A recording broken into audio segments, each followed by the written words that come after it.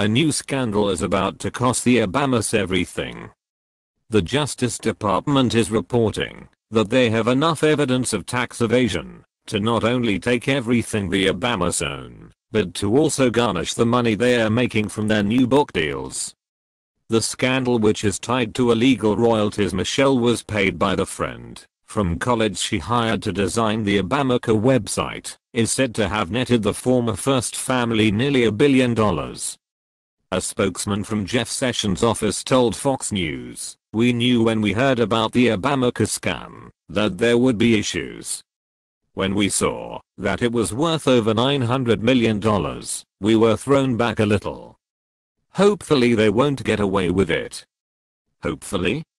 If they get away with $1 billion in taxpayer money, they shall be taken to Gitmo forever.